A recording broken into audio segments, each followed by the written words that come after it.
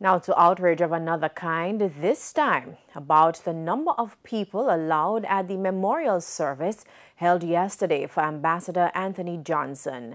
People took to social media between yesterday and today, highlighting that more than 15 individuals were in attendance, including the Prime Minister and senior members of the government. The service was held at the St. Augustine's Chapel at Ambassador Johnson's alma mater, Kingston College. In response to the outrage, Press Secretary in the Office of the Prime Minister, Naomi Francis, tweeted that the service was not a double standard on the part of the government. She said it was not a funeral, the body was not at the church, 30 persons were allowed in the church, and that the burial will be at a later date with only 15 persons.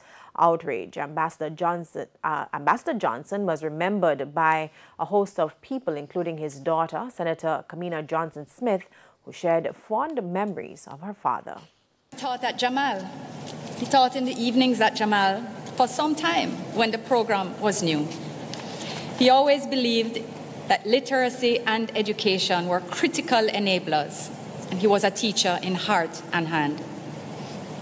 The fact that he could not afford to go to UWI, and there was no student loan bureau at that time. After KC, he went straight into work as a journalist, through which he was one of 2 Jamaicans selected to win an Inter-American Press Association scholarship.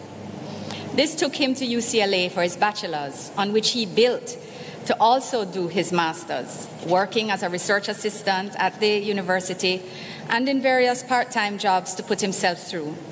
This was in the early 60s in the US, so there were not very many opportunities for young black men.